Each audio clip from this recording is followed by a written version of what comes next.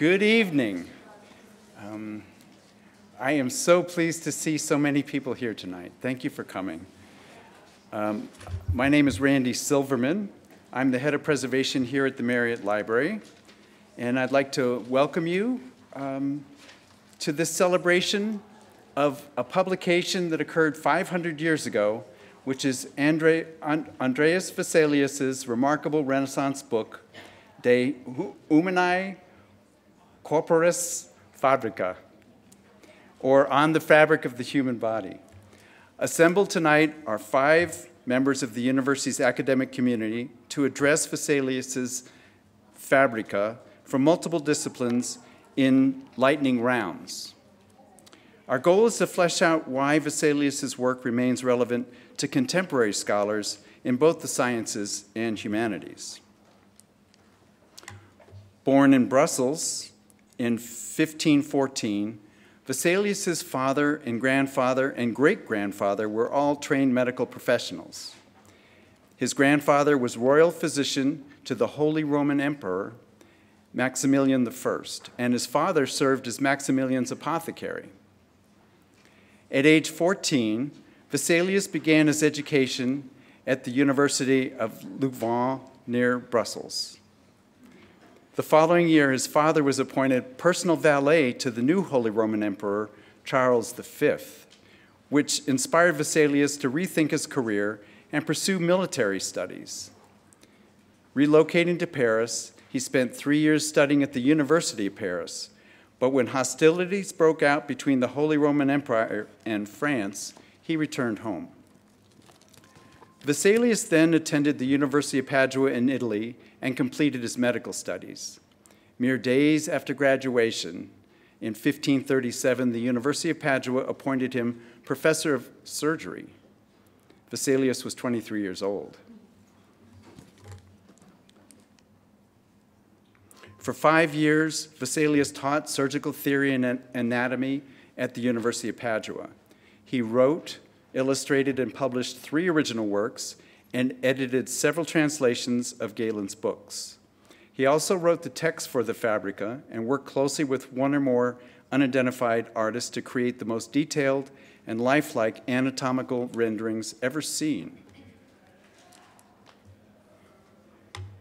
The work includes extraordinary accomplishments. For example, unnoticed until 1902, the background scenery from the 14 Musselman woodblocks form a contiguous image documenting the countryside of Padua. Each full-page Musselman was separated by pages of text, which may explain why it took over 350 years to discover this subtle and groundbreaking inclusion. In 1542, the 28-year-old Vesalius packed his 600-plus pages of text and over 200 woodcut illustrations and transported them to Basel, Switzerland to be printed. This is noteworthy. Padua, where Vesalius lived and taught, was only 25 miles from Venice, one of the greatest printing centers in Europe and the source of the great artists and woodcutters responsible for creating the Fabrica's images. The distance from Padua to Basel is 350 miles, 14 times further than Venice, and fraught with the problem of navigating a steep mountain pass only accessible by wagon in the summer. His desire to work with the great humanist printer, Johannes Operinus, whom you'll learn about in the next talk. It was highly unusual in the Renaissance to include so many pictures in a published book. But these were no ordinary pictures. The Fabrica's images were not only among the finest examples of Renaissance woodblock printing, they are also a testament to the craftsmanship of the artists and engravers. Although the people who accomplished this work were largely uncredited, scholars attribute at least some of the drawings to Jan van Kalker, a student of Titian's who worked with Vesalius on an earlier project. The quality of the drawings, their transfer to individual woodblocks, and the cutting of the blocks quadrupled the cost of the project and resulted in an extremely hefty price tag for prospective buyers. The high quality of the paper also drove up the cost of the Fabrica. Mid-16th century European papermaking was at its apex when both editions of the Fabrica were printed. The process of making Renaissance book paper began by collecting rags in the form of discarded clothing made from hemp, flax, and cotton. The rags were sorted by grade based on fiber quality and then fermented or retted, a crucial step in manufacturing the finest European handmade book papers. Retting helped create the unique feel, look, and handle of early handmade papers. The retted rags were well washed in clear, fresh river water, cut into small pieces, and beaten back into raw fiber for pulp. The rags were macerated in troughs by water-powered stampers, and the fiber was moved through several troughs as the pulping process progressed. The resultant pulp, or stuff, was diluted in the vat with more clear, fresh water to the proper consistency. The vatman formed each sheet to the required thickness on a rectangular wooden frame called a mold.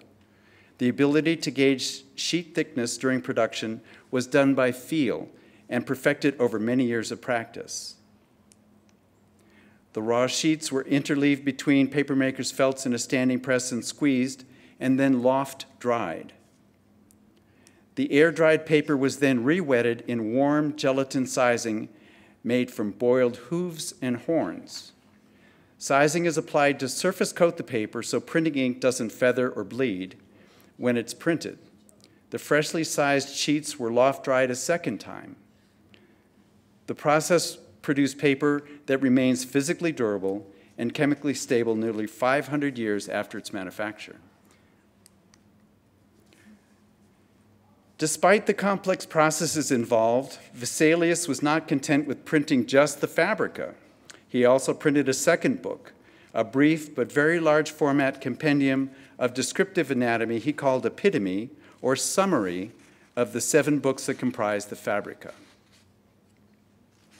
The thin work, published in both Latin and German, included 11 anatomical plates and was oversized because, as Vesalius put it, the images could never be too large for the student. The reader was even provided 2 images to cut out and glue together to form a 3-dimensional human figure. This approach to anatomical learning was revolutionary and elevated Epitome to a unique pedagogical level. Renaissance students were actively engaged to participate in their own acquisition of knowledge. Now, more scarce than the Fabrica, only about 100 copies are known to exist. The Epitome was clearly a heavily used reference work. As soon as Operinus completed the printing of the 2 texts in 1543, Vesalius packed a hand-colored copy of his monumental book into a saddlebag and rode by horseback to Germany, where the Holy Roman Emperor Charles V was living while at war with France. Vesalius's intention was to present the Fabrica to the emperor in hopes of securing his dream job, the post of imperial physician. He was appointed on the spot. The Fabrica has since been credited with fundamentally advancing Western medicine, culture, and art, and has been called the most famous book in medical science. We have copies of Vesalius's Fabrica for you to see in person here this evening. The Eccles Health Science Library owns a copy of the first edition, published in 1543.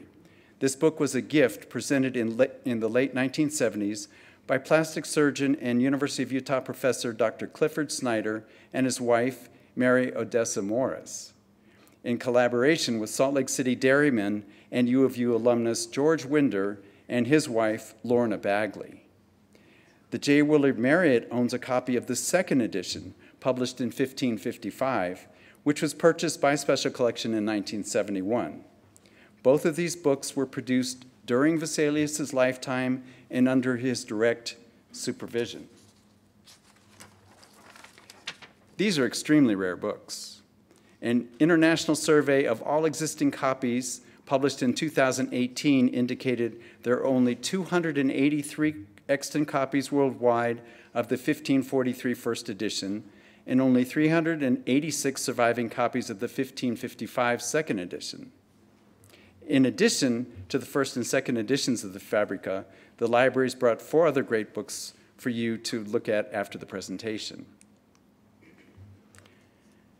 These include a 1725 edition of Vesalius's Fabrica, produced 161 years after Vesalius's death, with all of the woodblock illustrations recut and printed as engravings. This exceptionally handsome book is currently on loan to the Eccles Library from Dr. John Opitz, a professor of pediatrics at the University of Utah School of Medicine and a foremost authority on medical genetics. Are you here with us this evening, Dr. Opitz? Well, you're in our thoughts. The Marriott Library also brought a copy of the Bremer Press limited edition Vesalius, created in Germany in 1934. The book was printed from Vesalius's original woodblocks that were then 400 years old, and that idea will be addressed later in the program by Todd Samuelson. Sorry. The current strategy for preserving these rare copies of Vesalius's text is to physically protect them from abrasion by housing them in snug-fitting rare book boxes. These provide physical protection, buffer the books from changes in temperature and relative humidity, and protect them from exposure to light and dust. Both libraries, the Eccles and Marriott, store their rare holdings in vaults that control temperature and relative humidity and light levels. Rare book boxes also protect books from inadvertent water events caused by roof leaks and broken pipes.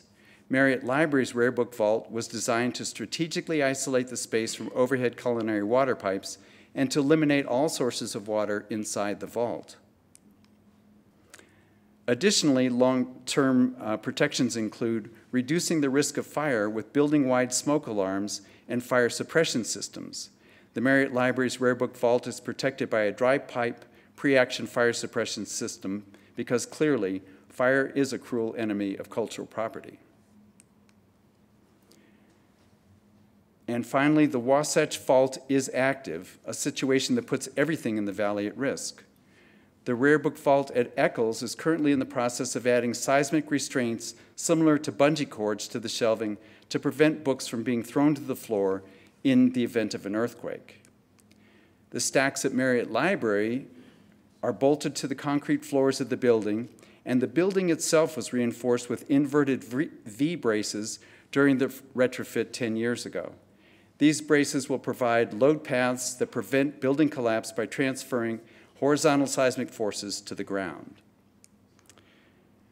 To make this evening possible required the help and support of a number of kind and generous individuals, and I would like to thank them now.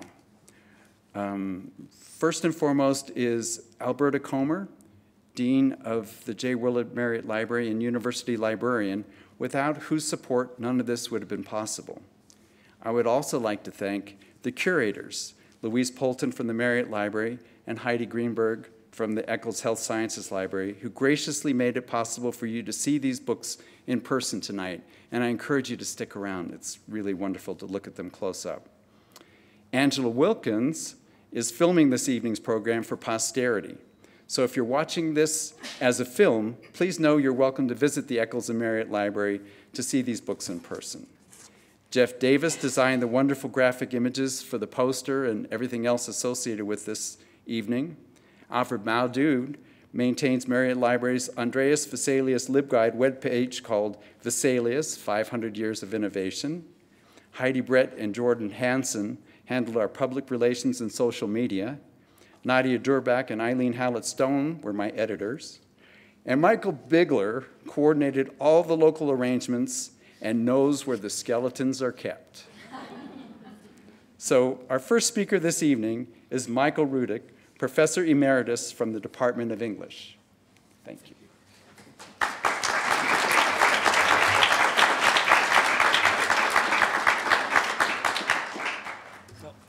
What I want to do in my brief talk is to suggest what we can learn by considering some material features of a book that was produced to achieve certain results for a reading public, to be sure, but also for the author and the printer. Vesalius was a Flemish Catholic, while the printer, Johannes Oporinus, was a Swiss Protestant. Big difference in post-Reformation Europe, but both men shared a culture. Both had enjoyed thoroughgoing humanist educations. Oporinus was in fact something of a polymath. He had studied medicine, and he taught Greek and Latin before taking up printing as a profession, which he learned from Johannes Froben, a publisher of very influential humanist authors in Basel. Oporinus picked up that tradition of issuing significant works of the time in all areas of learning in a format and quality that would advertise their claim to be modern classics. For Vesalius, of course, it was a matter of displaying hard-won knowledge about the human body, but also of professional status and patronage. That it's a big, hefty book is obvious. Folio format at this time was reserved for important works, like Bibles with commentaries or complete works of major authors, classical and modern. That the book we're dealing with is also a feast for the eyes is obvious as well. Format, typography, and illustration are executed with a lavishness that indicates the reading public that was addressed. The professional medical community certainly, but not limited to that community. As well, there would be readers who shared the humanist culture of the author and the printer, connoisseurs of learning, of visual art, of an elegant, if technical, Latin, or just those who appreciated deluxe books. Now, for such a book, the pictorial title page was conventional, and it would include the author's portrait. Now, here's an example from an earlier time, a 5th century manuscript of Virgil's poems, which I show to compare it to the Vesalius title page. To Virgil's left is his writing desk. To his right, a round carton for the storage of scrolls. Poet sits there magisterially on a monumental chair, almost a throne, holding a scroll in his hand. Now, this is less Virgil. The painter could not possibly have known what Virgil looked like. Than it is a picture of authorship with a capital A and the concomitant authority. But remark what the subject is not doing, that is, writing. Writing is his business, but he's not doing it here, and that too is conventional. The figure of Vesalius on the title page of both editions, and that is the center of attention in a crowd scene, he and the body he works on, and the close-up portrait in the second edition, this is from the second edition now on the screen, in contrast to the Virgil, show us the author at work. He is dissecting, enacting his contention that professors of medicine ought to do their own dissection, not leave the cutting to barber surgeons while they delivered the commentary. Hands-on practice makes a departure that Vesalius wanted to foreground. The prejudice of a hierarchical society assumed that brain work was the job of an aristocracy, whereas labor with the hands was reserved for the lower orders. The dedication to the Holy Roman Emperor Charles V above the picture on the title page tells readers that Vesalius had connections at the very top of the hierarchy, but tells us also that he earns the privilege of a professional aristocrat by using his hands to serve his brain. Further, it tells us how this professional aristocracy could claim status. In the educational curriculum of late antiquity and the Middle Ages, medicine was not included in the liberal arts. Again, aristocratic prejudice. Physicians were valued for technical know-how, but were men who had to earn a living. The liberal arts were for those who had leisure. The humanist curriculum in the 15th and 16th century changed that, because ancient medical writings had quite as much status in this curriculum as poetry or philosophy or history, the other humanist subjects. Vesalius speaks of himself as the restorer of the glory attached to the ancient art of medicine. He places himself then not just as a physician, but as well in the elite company of humanists who transmitted the ancient learnings to the modern age, and he accords equal status to his printer. As a letter to Oporinus before the main text of the Fabrica, and he addresses his printer as my very dear friend, my most dear friend, and honors him by his title, which he was entitled to. He was professor of Greek at Basel. Oporinus embraced a project altogether parallel to Vesalius's. He would produce a book that was worthy of its author and its subject. He would illustrate his own professional taste and worth, and would place himself in the community of those who promoted humanist learning through the printing press. As Vesalius had a teaching career, went to school and had a teaching career in Italy, Oporinus looked to Italy for his technical designs. His type fonts, let's have an example of that. His type fonts, both Roman and Italic, are derived from those used in Venice by the pioneering humanist printer Aldus Manutius for editions of Latin classics in the late 15th and early 16th century. The book also shows us his Greek font and even his Hebrew font. This slide shows the conclusion of the preface in Roman type and the beginning of the letter to Oporinus in italic type. And just parenthetically, when you come up after we're done talking and look at the books, please observe the darkness of the impression on the page. Oporinus did not cut corners as so many printers did, and therefore the impression on the page is as dark now as it was centuries ago, rather than looking rusty, as so much 16th century printing now does because of metallic content and oxidation. Now, the artwork that illustrates, look at it here, the artwork that illustrates Vesalius's text owes its style to antique models, mainly to Greco-Roman sculpture. But the classical influence extends to more than the detailed anatomical figures that illustrate the text. The woodcut, I want to focus now on the woodcuts. You'll see more of them, by the way. I'm just going to show one. The woodcuts that the block capital woodcuts that begin each of the 7 books and the chapter divisions within them.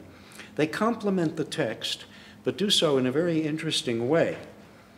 They show cute, chubby cherubs doing, of all things, practicing medicine.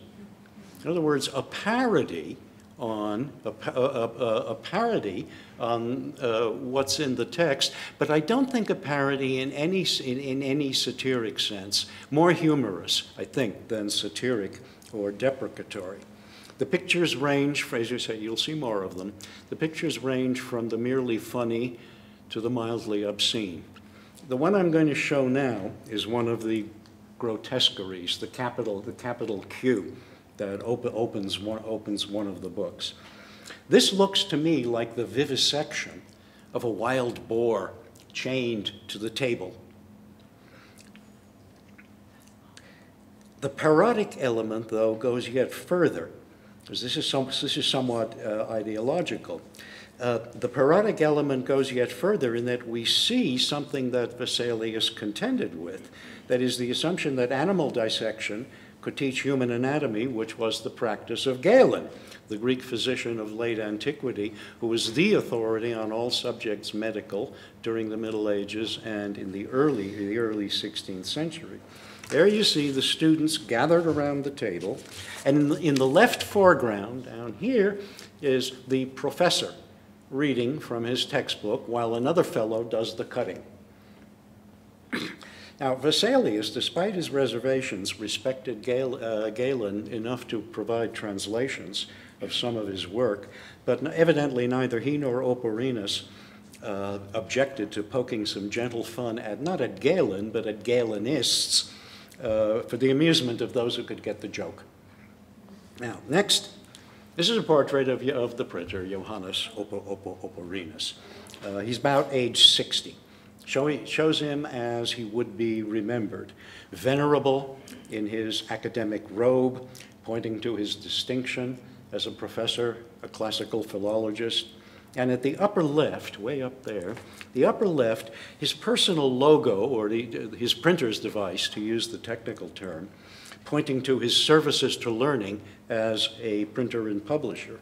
Now here, finally, is another version of that device that appears on the final leaf in the 1555 edition of the Fabrica. It depicts the Greek poet Arion, 7th century BC, who, legend has it, was saved from a mishap at sea by a school of dolphins that had gathered because they were attracted to his lyre playing. In this picture, it's a fiddle, but Oporinus, we know, took it as an emblem of his life. His ability in the arts enabled him to overcome the crosses that fortune threw his way and to step over a sea of troubles to dry land. And the Latin motto, one of the mottos that he used, translates something like, "Standing still is no road to virtue." All in all, a remarkable collaboration. We may wonder what the two of them talked about. They must have had to speak Latin with one another.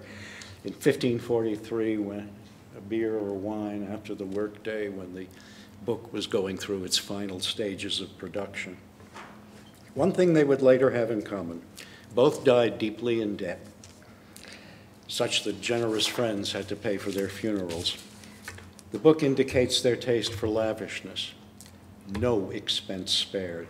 Early biographical notices of Oporinus say that he was too much the classical scholar and too much the dedicated printer to be a good businessman. I don't know about Vesalius. He had all sorts of positions and emoluments. Maybe he liked to live high. But in any case, the two of them left a monument to their professions, their respective professions, and also to themselves. Thank you.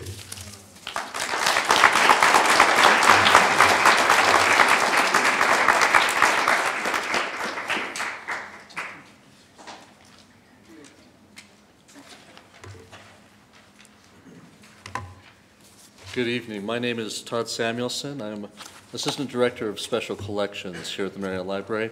It's a pleasure to be with this company and group talking about this remarkable book.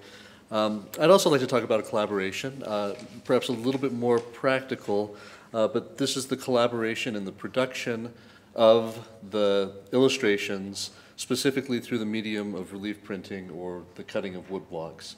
The reason that this is a collaboration is that, in general, it's thought that the majority of the accomplishments of this process were the result of a collaboration between an artist and the block cutter or formschneider, a specialist who worked with knife and sometimes gouges to create the very elaborate work that you see before you. And one of the things that I want to focus on is the way in which the blocks as physical material objects led to the illustrations in the books, were sometimes reused and repurposed, recycled, but in most cases did not last through their period, and very, very few examples exist today. These are two blocks by the German illustrator Albrecht Dürer, both of them in the holdings of the Metropolitan Museum of Art. Both of them are rather large blocks for this period, 15.5 or so by 11 inches, made of pear wood. Almost all of the blocks that were used were pear or other fruit woods. Apple is sometimes seen. Woods like oak were too hard to be pliable for the knives of the formschneiders, these cutters who would painstakingly create the cross-hatching to imitate the lines of the pen. One of the things that should be recognized is that during this period, this was the ascendancy of the relief print or woodblock printing as a medium. From about 1400 to 1600, this was the primary mode of illustration in books.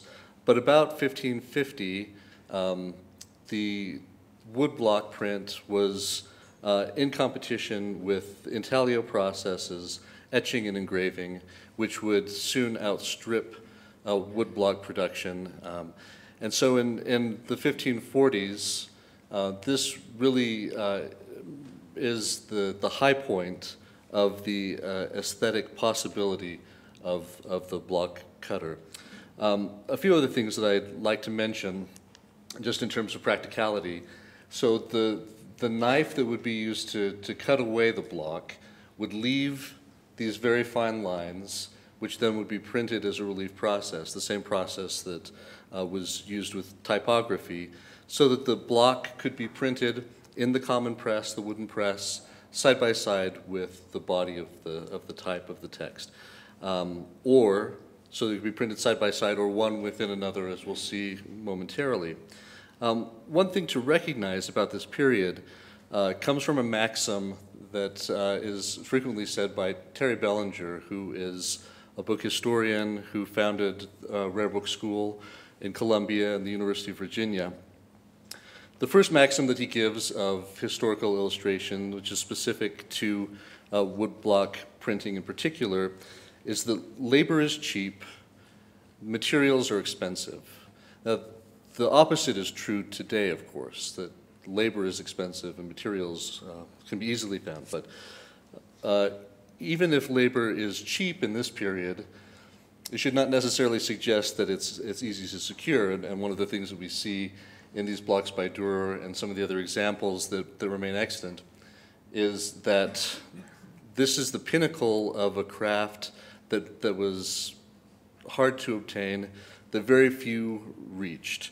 And its demise was so complete that in the 19th century, when a book was attempted to produce a history of xylography or woodblock printing, no craftsman could be found to do the work at a high enough level to be able to reproduce images actually using this technique. They had to use wood engraving instead. So I'd like to talk a little bit about why these blocks tend not to exist, and a little bit about the history of the blocks that we'll be seeing reproduced in these books. Part of the collaboration is the practice of transferring the artist's work to the block.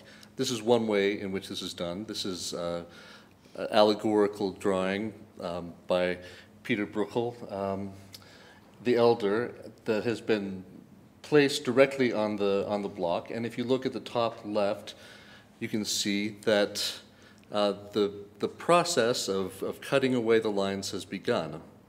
So you can see the careful parallel lines. You can see the cross-hatching, which is made by painstakingly cutting away the negative space in between the lines. You can also see these repeated circular negative spaces marring the block.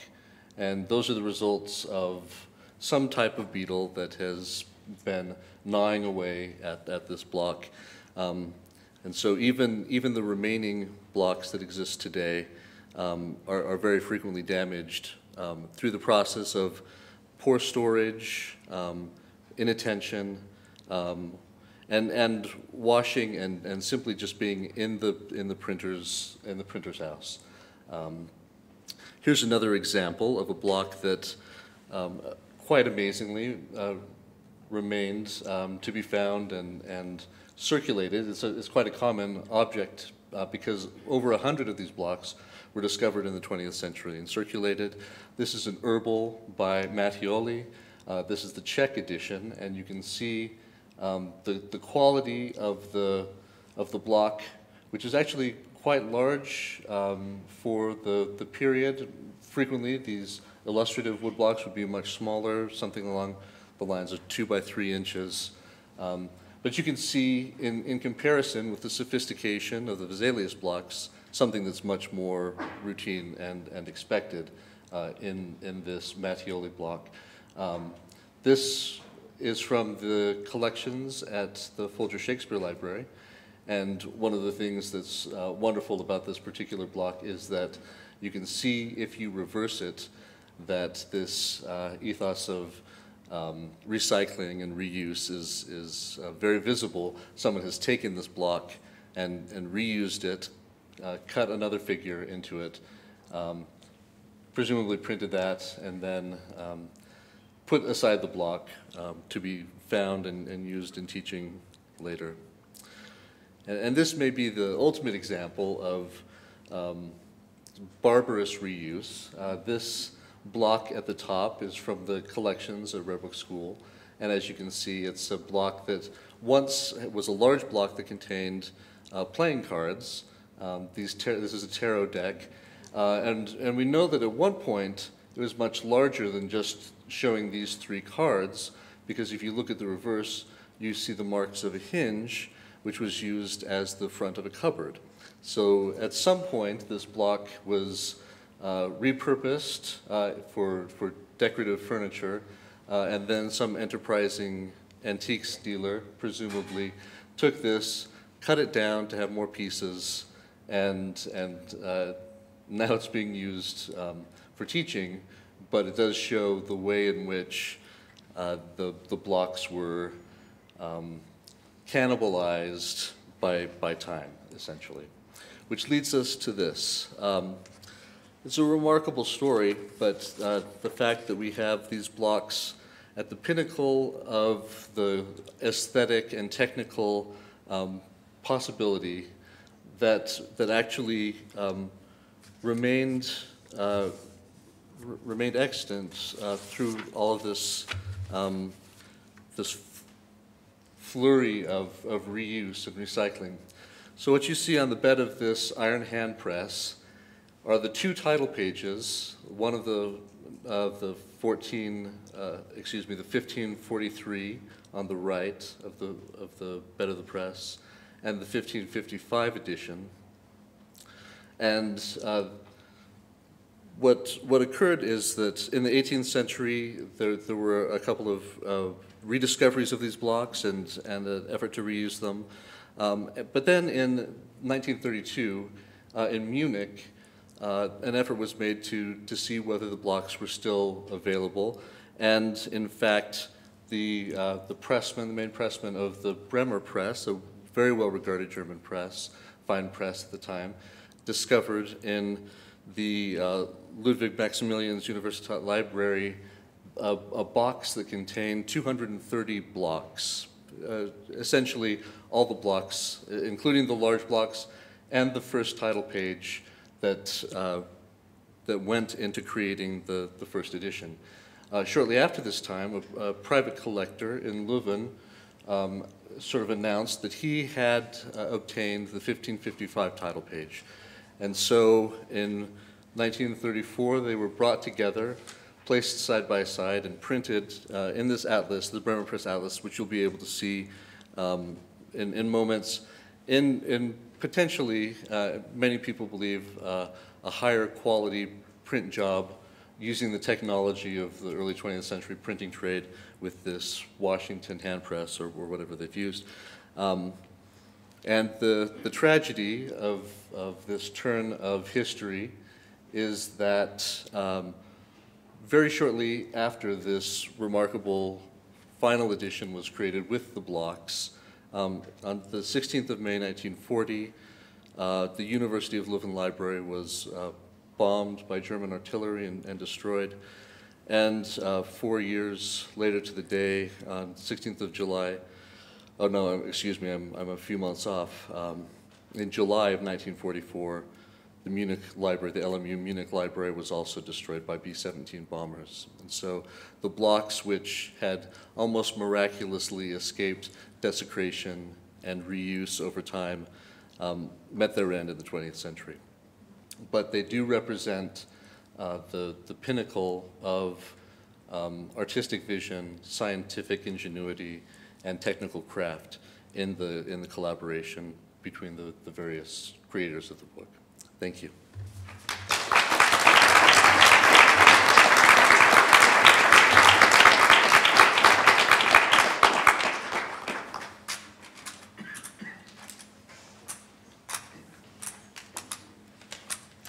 Good evening. evening. All right, hold on. I have to situate.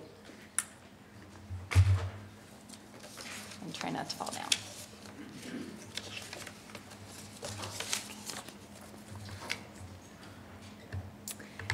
Okay, I'm going to give you a little history before Vesalius. I'm going to sneak up on Vesalius tonight. So, the development of anatomy as a scientific subject occurred because dissections, porcine, then human, we saw, right, the boar, became possible within the context of the university medical school. In the early 14th century, several physicians in Paris began to demonstrate dissection and use anatomical illustrations in their instruction, including Mondino, Henri de Mondeville, Guido de Vigevano. Their anatomical drawings were based on empiricism, but because of the limits of dissection, including the necessary speed with which they took place, they were often stylized iconographies. The first official dissection of a woman in the West took place around 1315, and Mondino mentions that special attention was paid to the anatomy of the uterus. His teacher, Taddeo Alderotti, expressed disappointment that he had not had the opportunity to observe the pregnant female anatomy, indicating the rarity of the available female corpses, and especially gravid ones.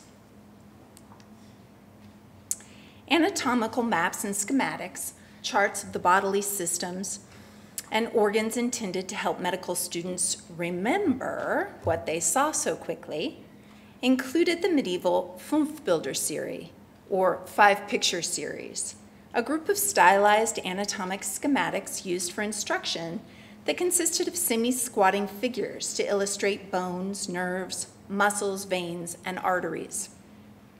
With analogs in Persian anatomy, they were all male figures in the customary frog pose, as it's called, except for the gravida, or pregnant disease woman, that is sometimes included in the series and occasionally stood alone. And I think it's worth mentioning that they saw pregnancy as a disease, right? The Aristotelian schema held that men acted as the standard, and the fact that women are thus inverted or imperfect males meant that anatomists used male bodies as a template, which was then altered to describe the female and pregnant anatomies. In this way, they created a visual discourse on the parturient woman, which was at best imperfect and at worst nearly wholly inaccurate. In Pseudo-Galen's Anatomia, the gravid figure is one of 8, which includes also skeleton man, muscle man, wound man.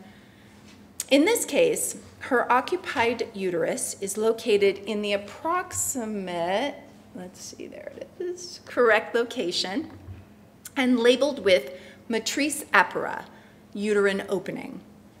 But it is drawn simplistically as an oval container. We call those container uteruses. Her body also becomes the text itself, as it contains written information and instructions to the student. To the medieval mind, trained to react to the conceptual as much as to the visual, it was sufficient to imagine the mysterious pregnant female. The emergence of anatomical illustrations based on empirical observation during the Renaissance led to a paradigm shift of bodily spatial awareness. The first anatomic illustration of a gravid woman drawn from a dissection dates to the woodcuts of Johannes de Ketham's Vesiculo de Medicine of 1494. In the gravida figure, for example, her uterus is located on her left side. I can't even, there it is. It's located on her left side, although it is shaped more appropriately. So it's not just an oval anymore. These 15th century illustrations are post-dissection era, but contain no more accurate information for the viewer than those that came before, and in some cases, arguably less. Here, disembodied uteruses line the top of the page. They line the top of the page, and they each contain, I don't know if you can see, they're actually cut off, the little heads on the left side, but they each contain a fetus in different presentations. These are fetal presentations, of course. These fragmented organs provided information for midwives to prepare to aid in delivery. Before Andreas Vesalius's Fabrica was published in 1543, the precision of anatomical images was rudimentary and spatial, and the focus on the utility of gaining accurate information that was so vital for the Renaissance scholars was minimal. However, from a representational space perspective, these images were useful for their proximity and relation to other organs and internal structures, especially in the pregnant female figure. The viewer gained symbolic understanding that one could enter the body and see the viscera. By the 15th century, the illustrations had become more realistic, standing erect, not in the frog pose any longer, indicating empiricism and dissection observation. But ironically, the more detailed and realistic, the more fragmented and objectified these images became, with a focus on organ studies instead of on systems. The tradition of public anatomies began in earnest by the late 16th century, but while anatomical illustrators knew that their depictions of the female body were distorted, fragmented, and fantastic, they continued to perpetuate this bodily dissonance. Jacopo Berengario's Anatomia from 1535, only 8 years before the Fabrica, contains an image of a woman, abdomen open to the viewer's gaze like in a dissection, pointing to her disembodied uterus in a fragmentation of the body. Vesalius's work changed the visual traditions of anatomical illustration, challenging Galenic, Aristotelian, Arabic, and astrological schemas in favor of intricate and anatomical views based on human dissection rather than on the medieval imagined anatomy. But even Vesalius's hyper-detailed anatomical figures were often depicted as alive, standing in the countryside, as we saw, or posed in contemplation. However, his illustrations were hyper-detailed, reflecting the Renaissance focus on the utility of information and empiricism. Vesalius therefore ushered in a paradigm shift, and from the mid-16th century onward, anatomy was no longer proximal in a relative imagined landscape, but instead in a highly detailed view that sometimes still fragmented by severing limbs, for example, but forever changed the way we study the human body. Thank you.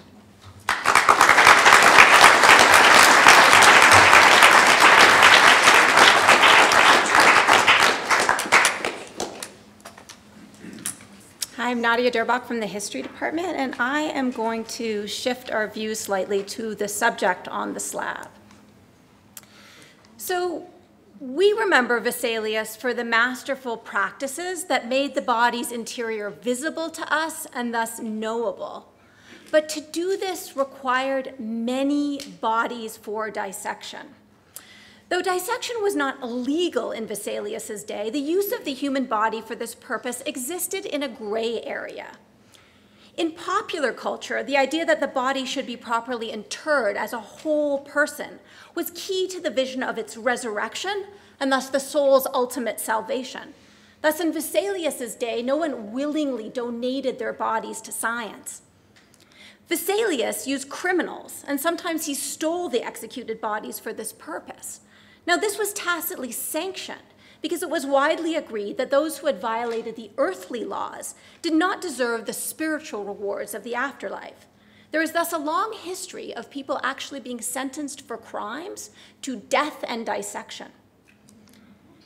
In England, Henry VIII set aside the bodies of 6 executed criminals each year for the use of anatomists. But even those whose sentence did not include dissection often wound up on the slab. Until well into the 19th century, anatomists made deals with executioners to obtain the bodies for a fee or merely stole them from the gallows. At the same time as Vesalius was dissecting criminals, others were obtaining the bodies through grave robbing. Since the dead body was in effect no one's property, this was not necessarily illegal, but it was widely condemned as immoral. By the 18th century, though, this had become commonplace. Often called resurrectionists, Grave robbers dug up the recently interred corpses from burial grounds under the cover of night, sometimes even with the help of the graveyard's night watchman. Now, this practice disproportionately affected the poor. The poor were often buried in cheap mass graves, sometimes without a coffin, making them very easy to dig up. The rich, on the other hand, could equip their graves with anti-theft devices. Jews, too, were prime targets as their burial practices involved quick interment, rather than the extended practices of watching and waking that were practiced by many Christian denominations. This meant that Jewish bodies were fresher and thus prized for dissection. In the United States, African Americans similarly became prime targets of body snatching. The ability to see if race was or was not merely skin deep only increased the desirability of non-white bodies. By the late 18th century, the French had solved the problem of supply by using those who died in their public hospitals. These were free charity hospitals that catered to those with no other means of access to treatment. Patients who died on their wards became property of the hospital, a site of medical training. Those who sanctioned their dissection maintained they were upholding the principle that those who had benefited from free care should pay back society. That they had died while receiving this free medical care seems not to have registered with the revolutionaries who devised this system. And those on Medicare and Medicaid should kind of think about this, right? Now, Britain introduced a similar system after an enterprising couple named William Burke and William Hare bypassed the problems associated with body snatching and went straight to murder instead. They were caught in 1828, but only after committing a series of homicides undertaken solely for the purpose of selling the bodies to the anatomy schools. Now, obviously, the anatomists could read the signs of foul play on the bodies, but they paid no attention to this, and they paid up nonetheless, desperate to satisfy their paying students' demands to have that hands-on experience that Vesalius was advocating.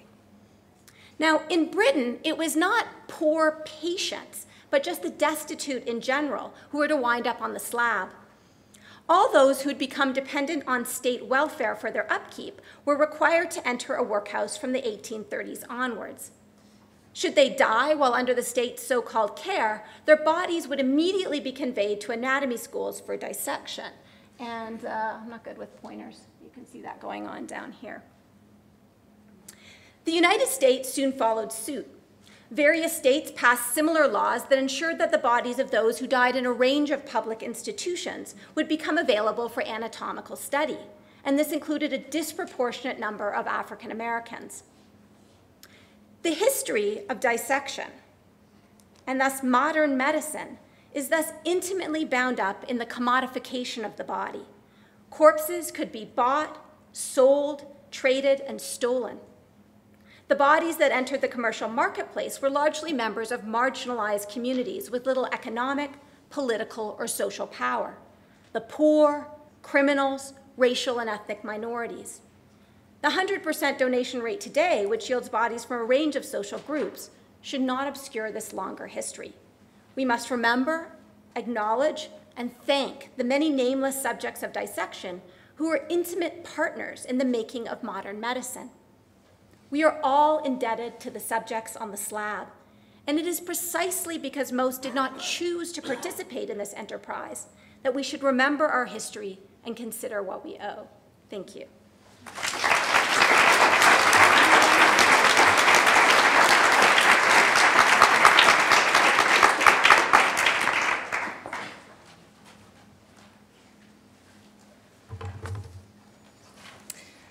I'm Gretchen Case, and I'm down here from the medical school. I teach arts and humanities at the medical school, which means I do things differently than a lot of people do, and I'm often seen carrying strange things around. And one of the classes I teach is called Art and Medicine, Medicine and Art. And so I'm going to be talking about this piece back here, for which I was one day last week carrying around huge reams of paper and glue guns and things like that. And I teach it to fourth years, but I ran into a first year, and she said, Dr. Case, what is it today? What are you doing? And so I started explaining that I had the fourth years in art and medicine, and we were building this body based on Vesalian figures, and I went on and on and on. And she looked at me and she said, is that like a mythical person? Or, you know, what are you talking about? And this is not anything that is against that student, because for one thing, I get very excited when I talk, so it sounded like maybe I was just telling a story, this mythical Vesalius. But also, these books are not where our students learn anatomy now. They learn from different books, so this name is not with them. So when I started working with my fourth-year students, who are at the very end of their education, so most of them take my course as the final course that they take before graduating, I started by saying, well, let's go look at the books, which we had at Eccles. And one of the most exciting moments was pointing to the door of the History of Medicine room at the Eccles Health Sciences Library that they'd never noticed. And I said, come this way, enter this room. And we came in to see these books. And as someone who is trained as a historian and had spent a lot of time in archives, I was already thrilled to be in there, and I wanted them to share that thrill with me. And the first question was, what are they worth? How much are they worth? Which I thought was very interesting, but actually revealed how they understood the value of what was in front of them. And then they were thrilled at the chance that they got to touch them and to turn the pages. And we looked at these books in the context of some other books, like one of the herbals that we saw earlier, an amputation kit from the Civil War, a medic's kit from World War II, some caricatures from the 18th centuries. So they got introduced to kind of this history of medicine and the body and the way that anatomy works. And then we went back to work on our own piece. And what they decided to do was to build a Vesalian figure. And when you get to come up here later and look at it, they want you to know a few things about this. And one of them is that they went to humor very quickly, and that was on purpose. So up here you'll see lots of things that are funny, that are kind of gallows humor, that seem like inside jokes, and they are. And this is out of this is for many reasons, and one of the reasons that they cited first is, first of all, they saw those little cherubs in the illuminations that we heard about earlier, and they thought, oh, there's humor in this, right? And they're very familiar with the kind of gallows humor that you use to make sense of the weird things that happen in medicine and medical school. Also because part of what they decided they wanted to do was talk about not only the knowledge that they have, but the ways in which they are now expected to take all of this that's stuffed into their brain and translate it to a lay audience. And how often that means pee instead of the bladder or some very anatomical term.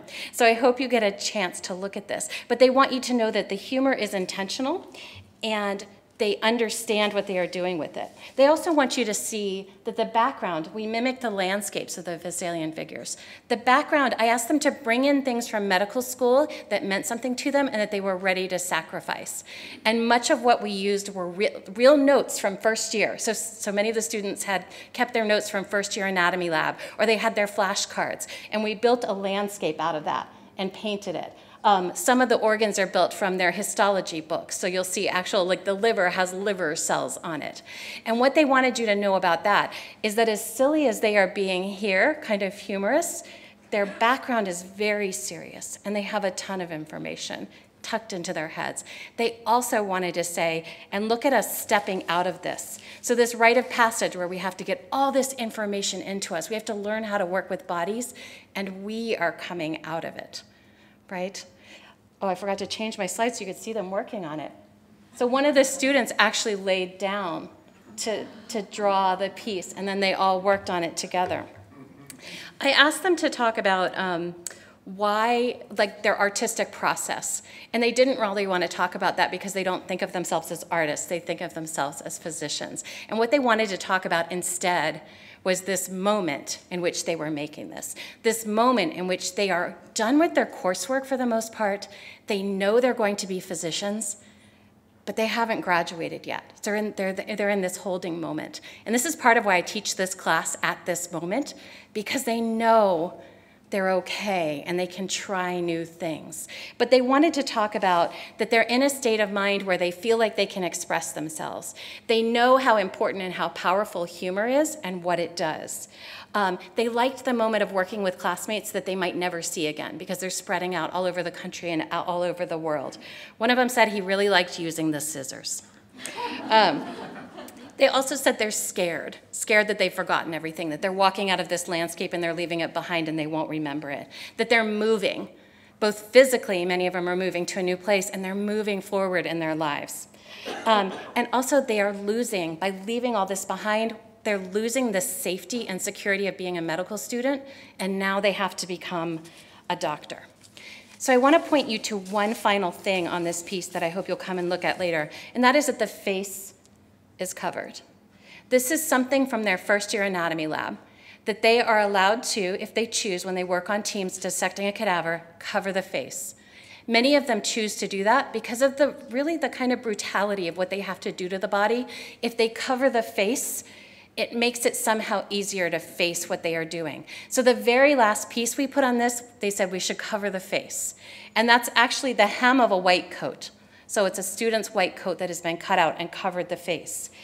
And this, in this act of shrouding, I see what happens when old anatomical art meets new physicians, and I think it's reason for great hope, which is as much as medical school has thrown at these students, as often as they've witnessed what's kind of a dehumanization, and as tired and as cynical as they might sometimes appear, and as much as they recognize the absurdity of the human condition and use humor to cope and try to bond with their patients and with each other, here they are, full circle, 4 years later, right back at the moment of reverence that is one body touching another body.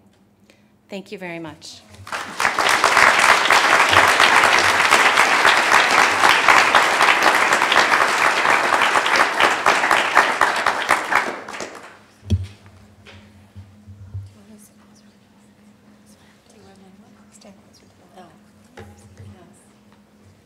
Hi, I'm Luise Poulton. I'm the managing curator and head of the Rare Books Department at the Marriott Library, and this is my colleague, Luba Basin, who is the curator of Rare Books. Gretchen, I loved your description of your students walking in kind of nonplussed at the idea of learning with books, and especially old books, that they could touch them. There's nothing like introducing history to students using books. The Rare Books Department has about 80,000 pieces in its collection, everything ranging from Sumerian clay tablets to 21st century artist books. I'd like to say everything in between, but I can't, but we're working on it. I see Greg back there. That's what Greg does. Thank you, Greg. What do we do with all these books? Well, what we do is we use them to introduce students to history and to demonstrate, we hope, the depth and the breadth of what history can teach us about ourselves and about our world now. Here are some numbers. Between fall 2013 and spring 2019, we gave 515 presentations to more than 9,400 participants using nearly 13,000 pieces from the collection. We introduced Vesalius 49 times to students taking courses in English, art history, honors, writing, and Latin. We presented our second edition of Vesalius at a College of Science lecture. We presented to community members taking classes from Osher Lifelong Learning and to classes from Realms of Inquiry, to the people who work in campus facilities, and to employees of a local graphic design company, to Ute student groups and international student groups. We are convinced that there is nothing like holding the real thing in your hands, as was Vesalius. Still true. And now, so are all of those students. Their stunned silence gives way to something pretty profound, something that they rarely forget. Actually, we hear back from them much later. We presented our Vesalius, the Eccles first edition, and many other historical editions in an exhibition in 2014, held in honor of the 500th anniversary of the publication of Vesalius's Great Anatomy, and Mark Nielsen gave a wonderful lecture on Vesalius to a packed house. Once the physical exhibition came down, we put it into digital form. Each book, with a little information and high-resolution images, tells part of a larger story, a story that is history, but well-suited to the present and worth telling in the future. 8 years ago, we began a humble but dedicated blog highlighting pieces from the collection with a short description and strong images and events like this of interest. If you were to search Vesalius in the blog, you would find quite a few posts about our 2014 Vesalius event. But you would also find 2 posts about how 2 students used their introduction to Vesalius for their work and their scholarly pursuits. In this post, we thanked a former student for sending her prints. We are thanked by a former student for sending her prints of images from our Vesalius while she served as a Peace Corps volunteer in Ghana. We loved her response, Vesalius, Vesalius. And here is a post about a reading for an English course featuring a short story written by then undergraduate Luba Basin. Luba's inspiration was Vesalius. Holding rare books is not just show and tell. Holding rare books includes lectures, conversations, discussions, assignments, quizzes, papers, and sometimes blog posts. These students, taught by Isabel Dufano, were assigned to write blog posts for one of her Spanish courses. The students are now a part of the online discussion, and in this case, the post is in Spanish and has nothing to do with anatomy. It has, however, everything to do with people. In this case, the wretched treatment of indigenous populations in Mesoamerica, the New World. This book was published in 1552, between the publication of the first edition of Vesalius's work on anatomy and the second edition. Both works, one monumental, the other small and humble, made a difference in the lives of people then and now. So I'll say it one more time. You've heard it over and over tonight. As one great song proclaims, there ain't nothing like the real thing, baby. That is how history is made. That is how history educates.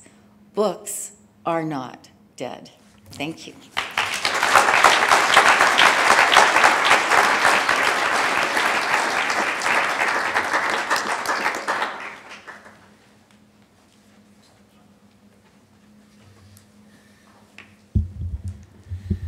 Hello, everyone. My name is David Morton, and I direct the anatomy program for the School of Medicine. And so dissection is one of the most universally recognizable steps in becoming a doctor. Now, it wasn't always this way.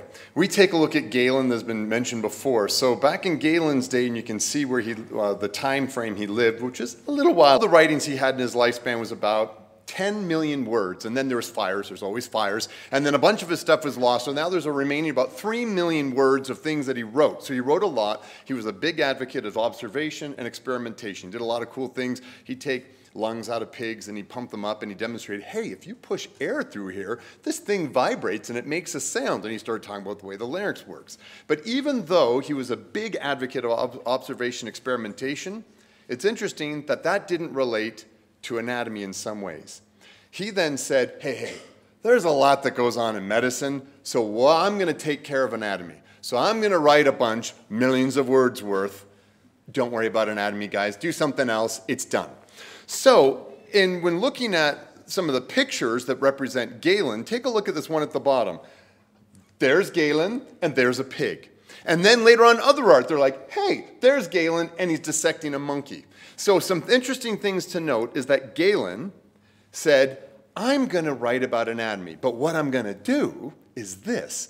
I'm going to dissect a pig, Then I'm going to put a lot of words down, millions of them, based upon what I saw in a pig, and then I'm going to do a bunch of other pictures and abstract that and say, hey, I think this is what it looks like in a human, and then I'm going to give these to med students and say, all right, guys, have fun. That's the human body. Now treat patients. An interesting thing is that Galen never dissected a human cadaver, and his anatomy theories remained unchanged for 1,300 years. Because he said, hey, I've already written about anatomy, don't worry about it. So no one did. Now I shouldn't say that, that's actually not quite accurate, but that theory, the impression of Galen, lasted for 1,300 years. Now Galen meet Vesalius. So when Vesalius came around, he was different.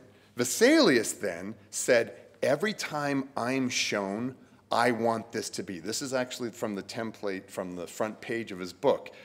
There's Vesalius, and there's a cadaver. This is something that's interesting whenever we see Vesalius. So Vesalius, he said, you know what I'm going to do? If we're going to teach the human body, this is a crazy idea. Let's dissect a human body. And then, when we dissect the human body and what I see with my eyes and what I feel with my hands, then I'm going to write that in the book.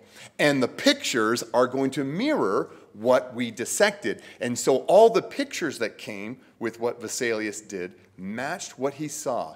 And that's what he was going to give to med students, with the idea that, hey, if we're treating humans, maybe we should actually be dissecting humans to teach what the humans look like when we're treating the humans, is what he said. And so in his book, something that's interesting is he wanted to make sure that this philosophy was brought out. He then included a template of the picture, a picture of the dissection instruments he used, and also instructions on the different dissections. It was interesting that Michael showed earlier some of those really cool little letters and the cherubs and that they're inside. In there, he's got these cool processes that if you look about how he took the skin off the bones. I saw the skeleton up here and reminded me that the oldest skeleton that has been dissected and used for teaching is from Vesalius. The oldest one that we have today, and the way he did it is he put these little cherubs, they put it in a box with holes, and he put it to the bottom of a river, and then they anchor it there and let the water rush through it and let the water take care of all the little tissue parts and leave it there for, I don't know, a really long time, and then dig it back up. He's got a cool little picture in a letter. I digress. All right, so now, back to then for this idea of Galen, is that in Galen, and from his time forward, for hundreds and hundreds of years, there was always 3 people teaching anatomy. At the top, the lecturer. This was the individual who had the book that would talk, that was a book written about animal dissections for the most part. Then you had other 2 people that were down by the body. You had the person saying, oh, we're dissecting the heart. Hey, dissect the heart. And they say, dissect the heart. And then the sector, that barber surgeon, would then dissect the heart. The person up here is far away because of the smell of the cadaver, and also up high because they're better than what's going on down there. They can't be part of that. Vesalius hated this. He said, quote, the hateful method by which one dissects the body and another describes its parts. The first perched on a pulpit like a crow, haughtily repeating ideas that he didn't learn directly from the cadaver, but that he read in others' books. He didn't like that. Now let's go back to this picture. And we get close. Vesalius is personifying all 3 figures in him. He's the one talking.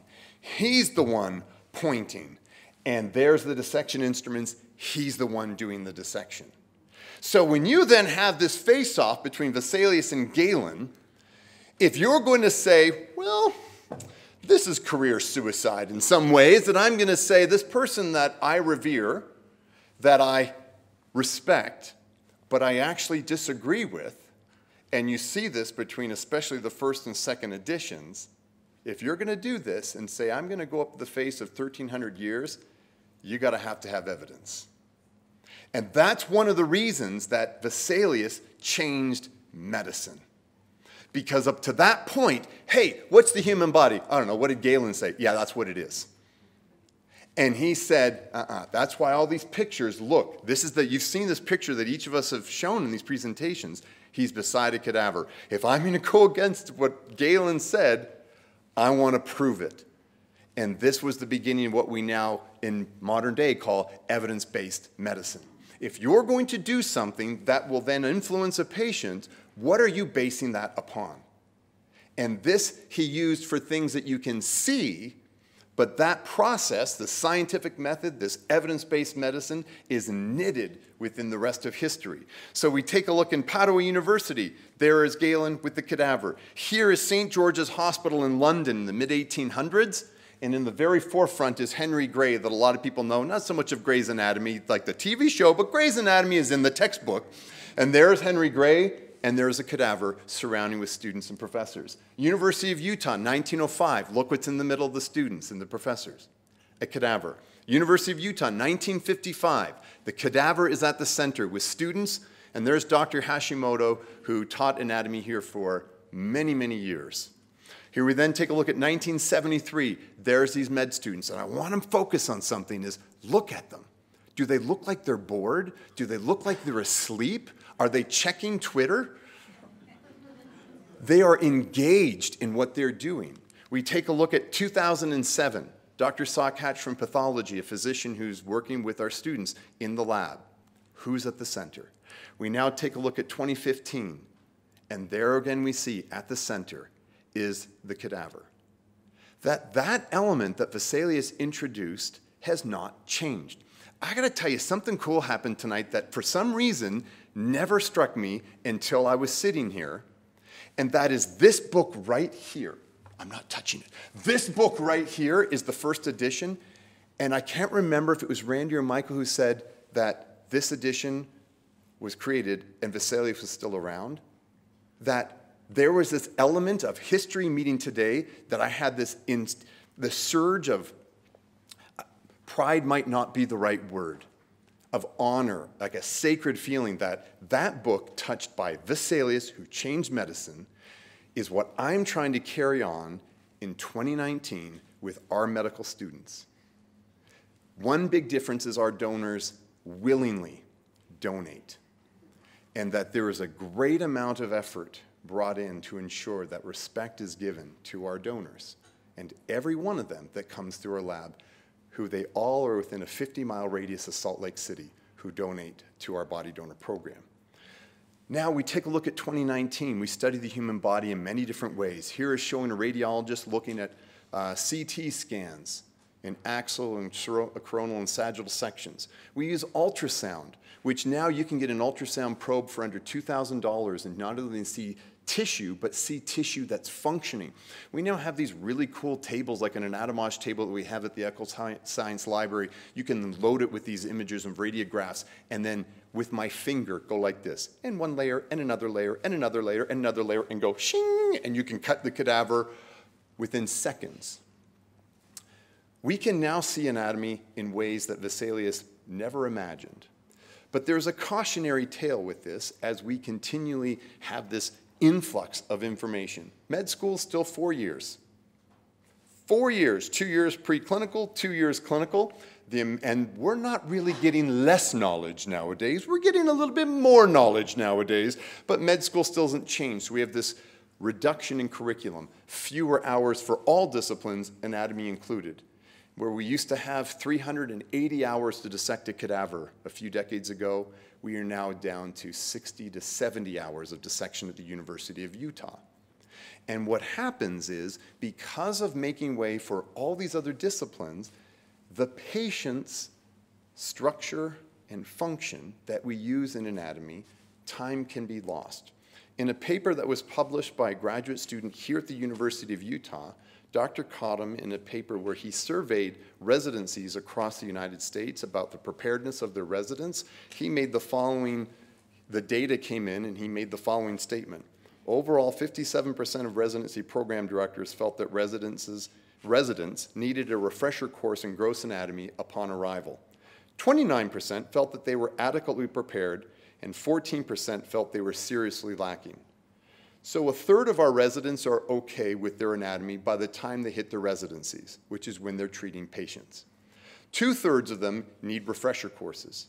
We cannot forget that it is important that our future physicians know the human body. As Vesalius said, when the hand is used, medicine flourishes. When it is neglected, medicine languishes.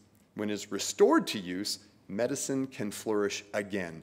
Meaning, when we feel we're above getting our hands dirty and getting our learning. And when we do that, we lack a certain knowledge and understanding. But by getting our hands, to lack of a better word, dirty, and learning this human body, medicine can flourish. On a final note, Mark Nielsen, my colleague here in biology, who also teaches anatomy, he and I a couple of years ago had a chance to go to Zakynthos in Greece, where Vesalius passed away. On the way back from he went on pilgrimage to Jerusalem. On the way back, the thought is he and some other members had scurvy. They stopped in this island. He walked out and died on the beach. And so that's where they held this anniversary of Vesalius. And Mark and I had a chance to go, and they have this statue up there recognizing Vesalius. And I got to say, I'm thrilled to have a chance to speak here and to stand alongside these books, and that each of you have an opportunity to come up and see anatomy, medicine, and history. Thank you.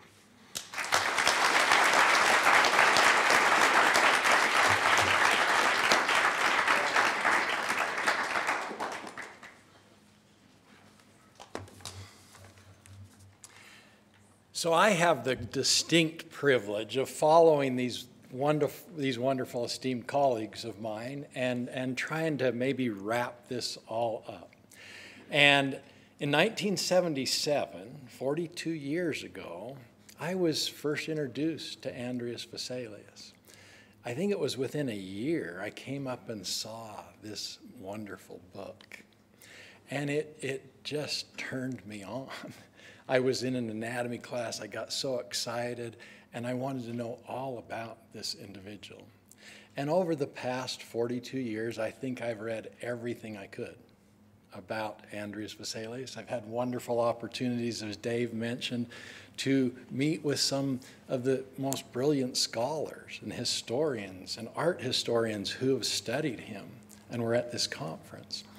And so what I'd like to do is just take some of everything that's said and summarize some things. And I'm getting kind of old, and I had cataract surgery, which helped me for long distance, but didn't do a lot for my short distance. So now I need to kind of have my little readers. So let's begin. Friedrich Nietzsche, in his classic tale, Thus Spake Zarathustra, tells of a wise man who, after many years of isolation, comes down from a mountain to liberate the townspeople of their misconceived lives. As one who knows the truth, the man runs amongst the people, explaining that they can be free if they will look, pay attention, look to see the lies that are oppressing them. Unwilling to hear the wise man's enlightened words, the townspeople mock him, throw stones at his head, and call him a madman. Unable to move his audience, the wise man, disillusioned and frustrated, returns to his home in the mountain, asking, must one first smash their ears so they learn to hear with their eyes? Enter Andreas van Wessels of Brussels, a.k.a., as many at that time in the professional and humanities, changes his name to the Latin, Andreas Vesalius Brusselensis, the hero of our symposium. Okay? Now, as you've heard from multiple speakers, there's an important historical setting here. And that important historical setting goes back, and it involves many characters: Hippocrates, Aristotle, and Galen, all important people in the history of anatomy, what we would call the codifiers of anatomy. Now, as Dave shared with you, Galen, Claudius Galen of Pergamon, played a really important role. And what I would like to do in my studies, I've gone to as much as I could of the original literature and tried to share with you some quotes from some of these individuals. And Galen, as Dave mentioned, was often called the Prince of Physicians. He was an amazing writer and student of anatomy and medicine. And he, as you've learned, did a lot. But he didn't always work on humans. He never did.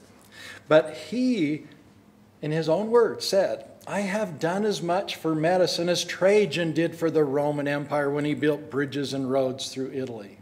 It is I, and I alone, who have revealed the true path of medicine. It must be admitted that Hippocrates already staked out this path. He prepared the way, but I have made it passable. Okay? He was confident. He believed his conclusions were infallible. Yet, he was an adamant proponent, as was mentioned, that physicians learn and discover truths through first-hand observations and hands-on research, rather than by trusting the untested claims of authorities. Now, after Galen, the West goes into darkness, so-called Dark Ages, right? And I don't claim to be a big historian, and there's all kinds of debates that was it really all that dark? But anyway, things moved off into the Arabic world. The Greek writings were translated into Hebrew and Arabic and maintained. And then as the Renaissance as the Western world reemerges and the studies reemerge, Greek texts start to reemerge. And there's translations of the stuff out of the Arabic world. And as the Greek texts were unearthed, corrupt Latin translations were purified. A sense of getting closer to the pure, real springs of inspiration, to the pristine origins of all the wisdom that God had initially imparted to man. That was the essence of the Greek masters, okay? Well, that's where Vesalius enters the story. He enters this story into this period, and the problem, as was clearly stated, was the Renaissance masters were teaching Galenic thought. And there wasn't a lot of big dissection going on. They were relying on the works of Galen. Okay? We started to see some dissection, especially in northern Italy, but Vesalius attended medical school in Paris. And during his medical school, so you got to realize his father was an illegitimate. That's why he couldn't go to medical school. So he became apothecary to the Holy Roman Emperor.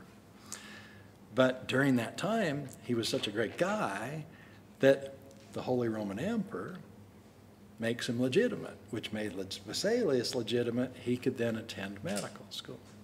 He goes to medical school, and in Paris, his teachers were some of the major translators of Galen. The University of Paris had bought the complete editions of Galen's works that had been translated. He became a Galen scholar, but he loved to dissect. And his goal in dissection was to prove Galen right. But what did he find? It wasn't.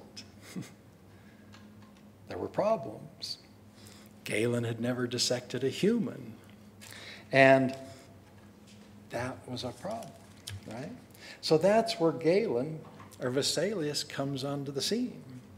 You know, a great student of Galen, a Galen scholar.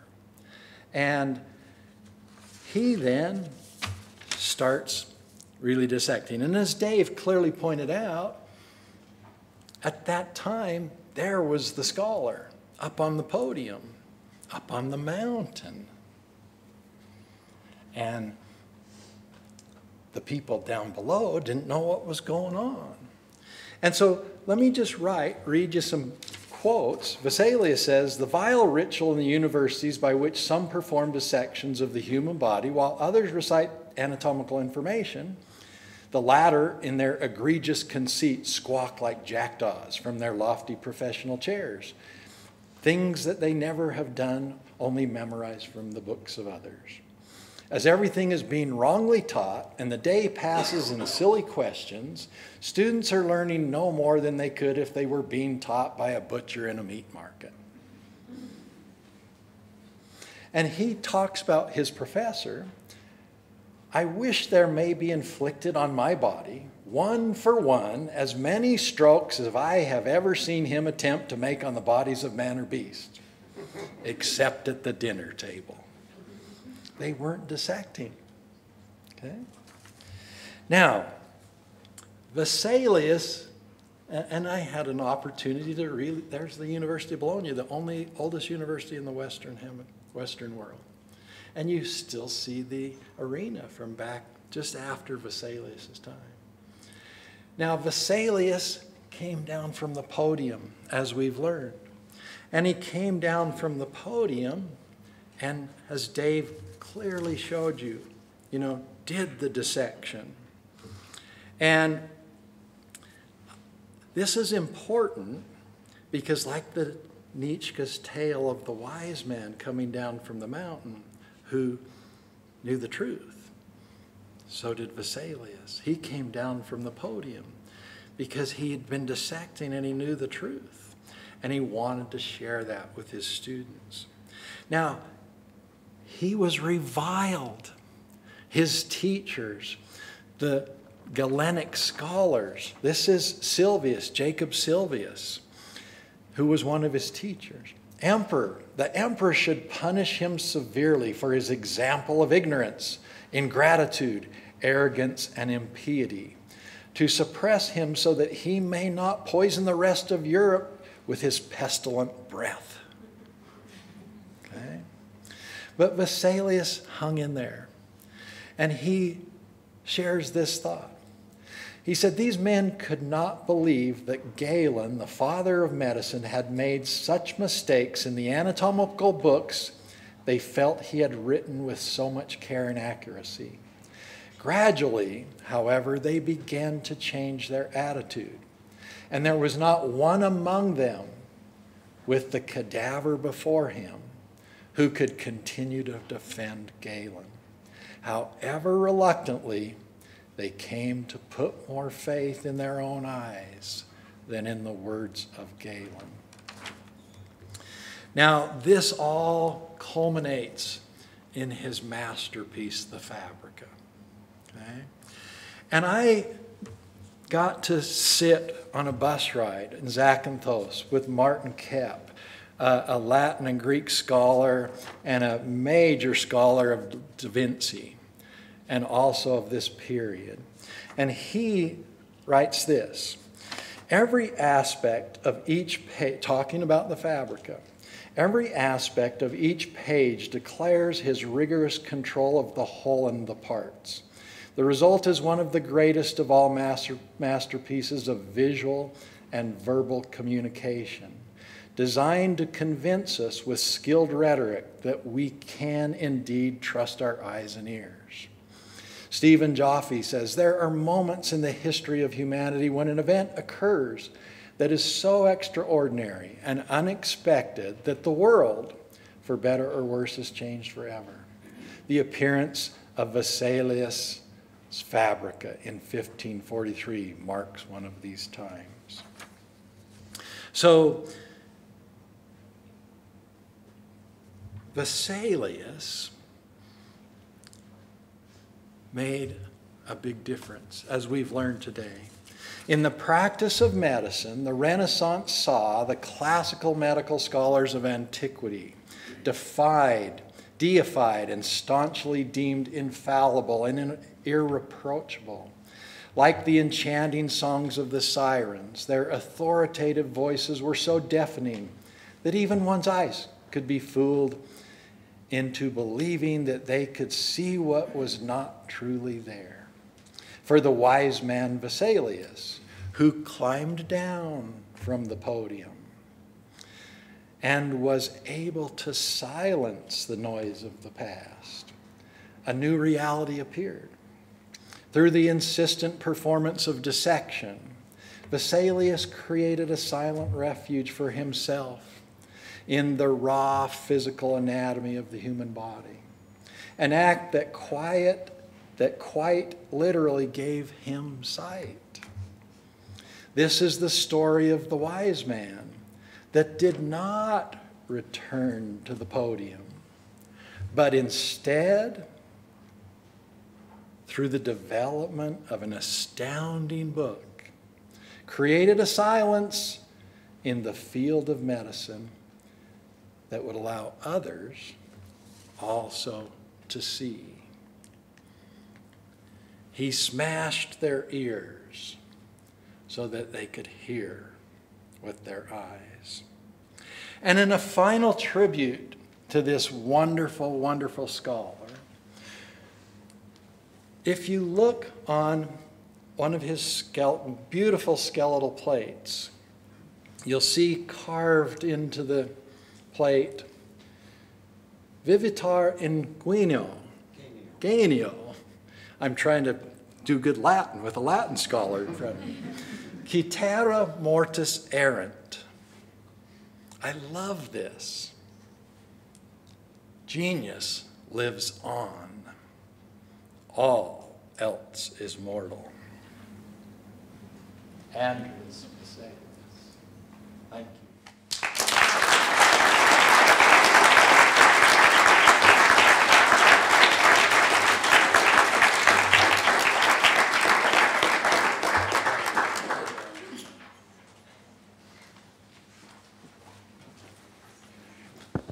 We have time for a few questions if you'd like to probe something from the speakers. Do we have any interest in that, or would you like to see the books? What would you like? See the books? Let's see the books. Come up here. Andy? Yes. I'd just like to say a few words about looking at the books. Please, please. Okay. Oh, I don't need that. So you are, of course, all welcome to come up and look at these books. We'll open them for you.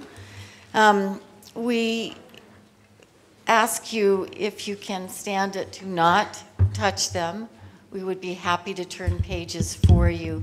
This is such a great turnout that we're not quite prepared for everyone to handle these books, in spite of what every single one of us just said today about touching the books. I encourage you all, though, to come back, to go to the 4th floor or to the Eccles Library, to look at these books in a slightly more sedate setting.